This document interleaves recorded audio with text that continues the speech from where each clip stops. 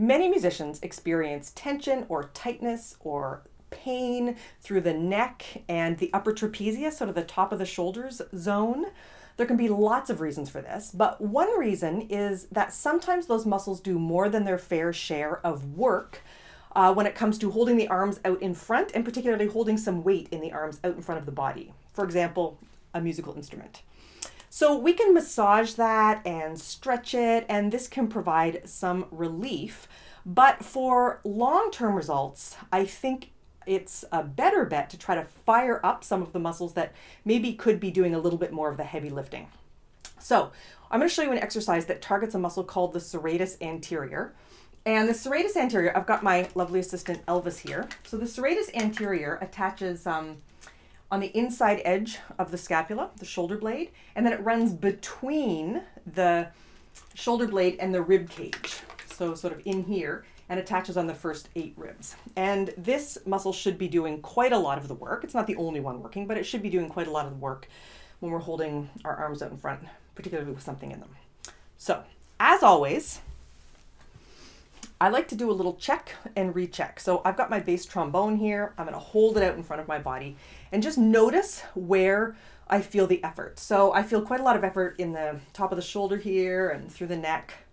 And I can switch sides, making sure my slide lock is on.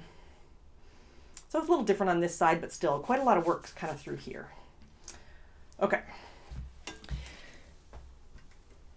So you could use a yoga block for this. You could use any kind of book. You don't even need anything. You can just have your forearms together. I've got my handy dandy Norton Grove Concise Encyclopedia of Music. So I'm going to place the book. I got some elastics around it so it doesn't slide apart.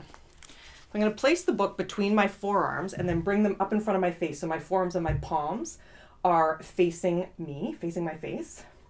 And then I'm going to squeeze towards the midline and begin to drag my forearms down with resistance. So it's like something's pulling up on my fingertips and I drag down.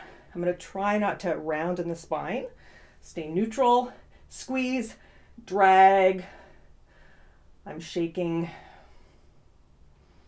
So you might feel some activation through this area here. Whether or not you feel that doing the exercise, it's interesting to do a little recheck. So here's my bass trombone again.